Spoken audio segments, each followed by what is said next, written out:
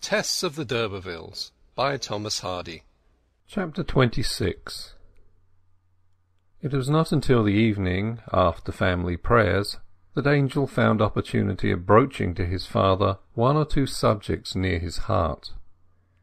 He had strung himself up to the purpose while kneeling behind his brothers on the carpet, studying the little nails in the heels of their walking boots. When the service was over, they went out of the room with their mother, and Mr. Clare and himself were left alone. The young man first discussed with the elder his plans for the attainment of his position as a farmer on an extensive scale, either in England or in the colonies.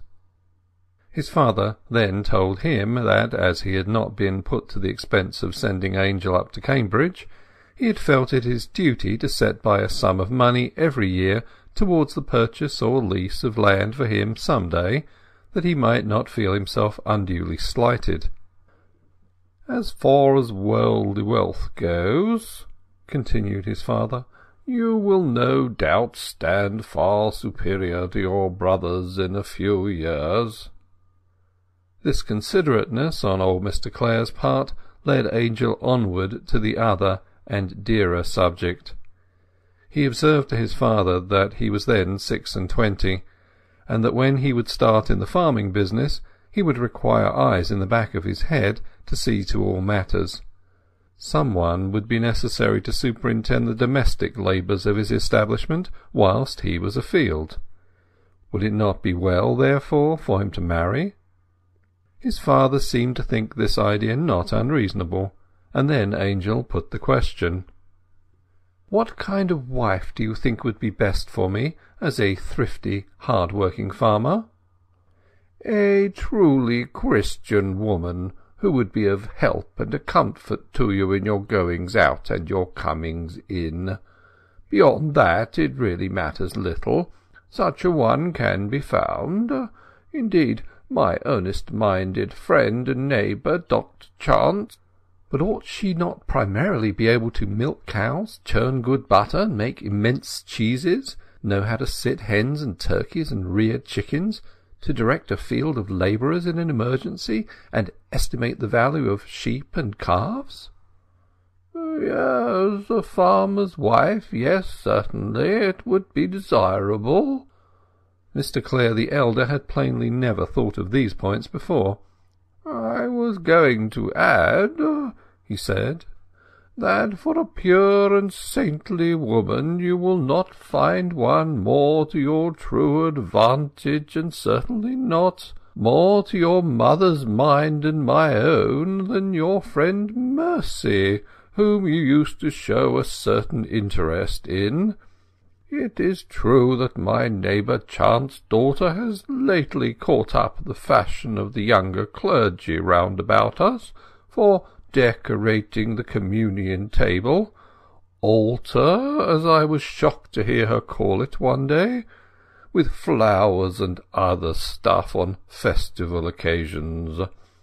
But her father, who is quite as opposed to such flummery as I, said that it can be cured. It is a mere girlish outbreak, which I am sure will not be permanent." Yes, Mercy is good and devout, I know, but, father, don't you think that a young woman equally pure and virtuous as Miss Chant, but one who, in place of that lady's ecclesiastical accomplishments, understands the duties of farm life as well as a farmer himself, would suit me infinitely better?"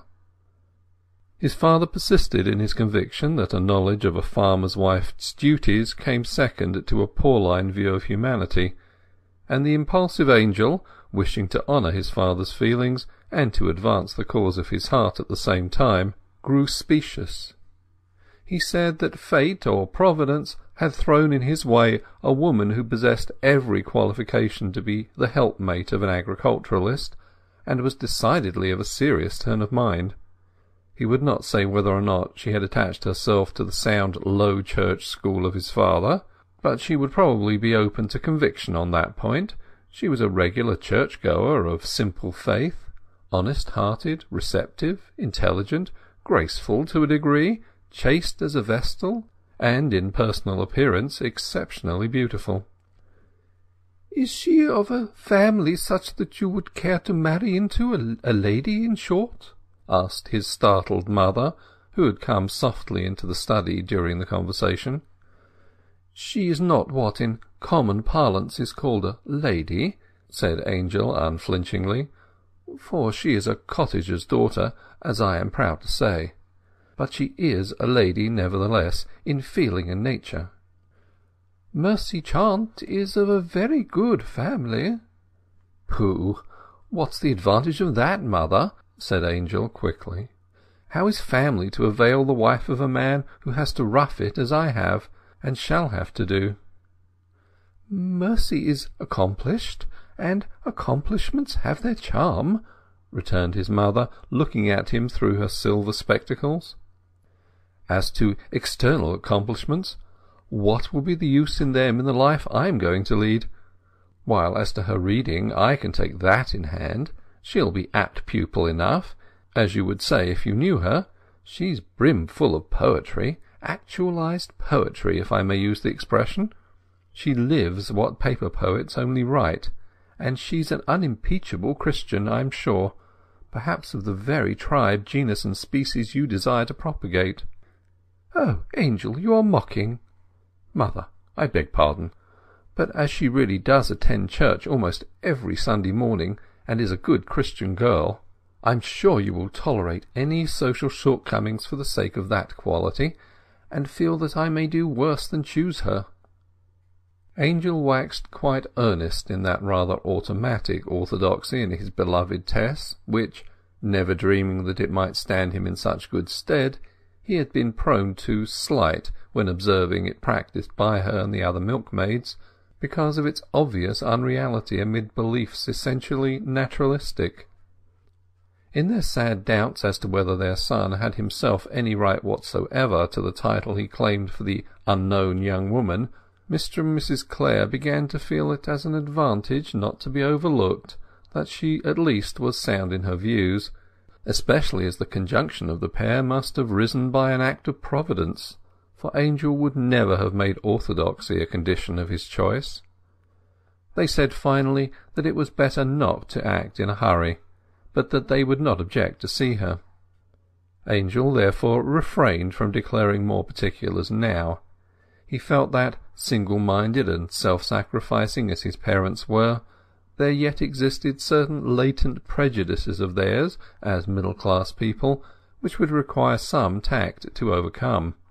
For though legally at liberty to do as he chose, and though their daughter-in-law's qualifications could make no practical difference in their lives, in the probability of her living far away from them, he wished, for affection's sake, not to wound their sentiment in the most important decision of his life.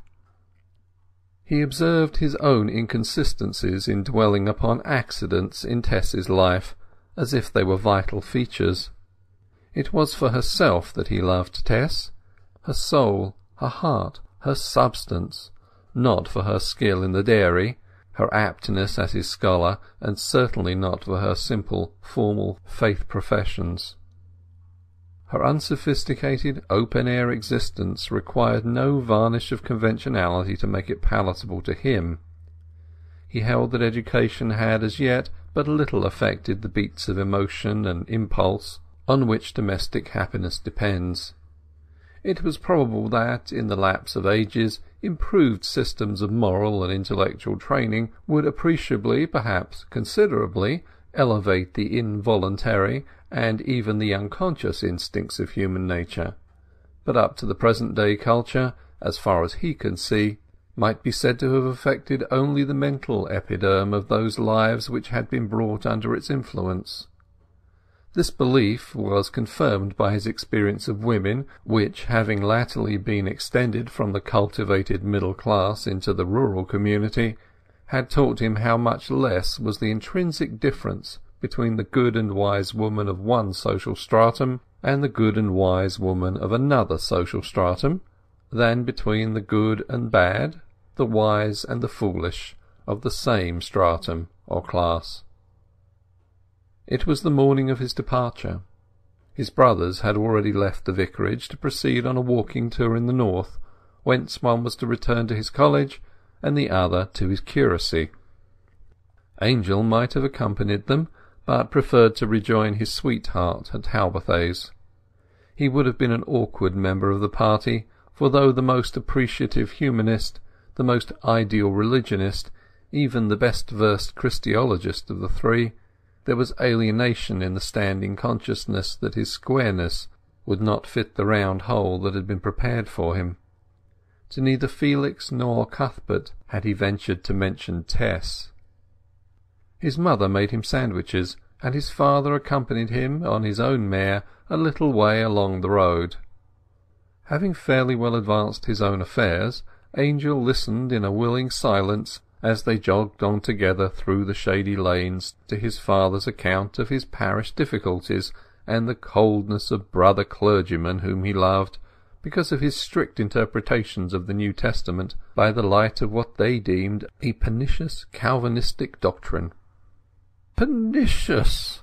said Mr. Clare with genial scorn, and he proceeded to recount experiences which would show the absurdity of that idea. He told of wondrous conversions of evil livers, of which he had been the instrument, not only amongst the poor, but amongst the rich and well-to-do, and he also candidly admitted many failures. As an instance of the latter, he mentioned the case of a young upstart squire named d'Urberville, living some 40 miles off, in the neighbourhood of Trantridge.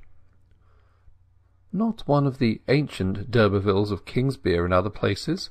asked his son. "That curiously historic worn-out family with its ghostly legend of the coach and four?" "Oh, no. The original d'Urbervilles decayed and disappeared 60 or 80 years ago, at least, I believe so. This seems to be a new family which has taken the name. For the credit of the former knightly line, I hope they are spurious, I'm sure. But it is odd to hear you express interest in old families. I thought you set less store by them even than I." "You misapprehend me, father. You often do," said Angel with a little impatience. "Politically, I am sceptical as to the virtue of their being old. Some of the wise, even among themselves, acclaim against their own succession, as Hamlet puts it, but lyrically, dramatically, and even historically, I am tenderly attached to them." This distinction, though by no means a subtle one, was yet too subtle for Mr. Clare the elder, and he went on with the story he had been about to relate, which was that, after the death of the senior so-called d'Urberville, the young man developed the most culpable passions, though he had a blind mother whose condition should have made him know better. A knowledge of his career having come to the ears of Mr. Clare when he was in that part of the country preaching missionary sermons, he boldly took occasion to speak to the delinquent on his spiritual state. Though he was a stranger, occupying another's pulpit, he had felt this to be his duty, and took for his text the words from St. Luke, "Thou fool, this night thy soul shall be required of thee." The young man much resented this directness of attack, and in the war of words which followed, when they met, he did not scruple publicly to insult Mr. Clare without respect for his grey hairs. Angel flushed with distress. "Dear father," he said sadly, "I wish you would not expose yourself to such gratuitous pain from scoundrels." "Pain?" said his father, his rugged face shining in the ardour of self-abnegation. "The only pain to me was pain on his account. Poor foolish young man! Do you suppose his incensed words could give me any pain, or even his blows? Be reviled we bless, being persecuted we suffer it, being defamed we entreat. We are made as the filth of the world, and as the offscouring of all things unto this day. Those ancient and noble words of the Corinthians are strictly true at this present hour." "Not blows, father? He did not proceed to blows?" "No, he did not, though I have borne blows from men in a mad state of intoxication. No, 12 times, my boy. What then? I have saved them from the guilt of murdering their own flesh and blood thereby, and they have lived to thank me and praise God." "May this young man do the same," said Angel fervently. "But I fear otherwise, from what you say." "We'll hope nevertheless," said Mr. Clare, "and I continue to pray for him, though on this side of the grave we shall probably never meet again. But after all, one of those poor words of mine may spring up in his heart as a good seed some day."